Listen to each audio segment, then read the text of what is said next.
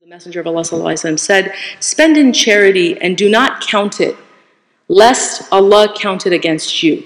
Do not hoard it, lest Allah withhold you from you." So we learned, again, her way, according to her son, was that she would just give it away. So she's teaching us, be in a state of gratitude, don't deny blessings, don't magnify incidents, because these are shaitanic, thoughts. When you magnify an incident and it overshadows a lifetime or years of experiences, this is what?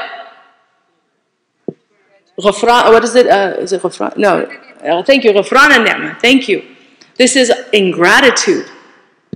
Directly, because shaitan wants you to again, focus on one thing that was said to you, one thing that was done to you, and that you negate everything else. May Allah protect us from that. We never want to fall under the category of those who are ungrateful.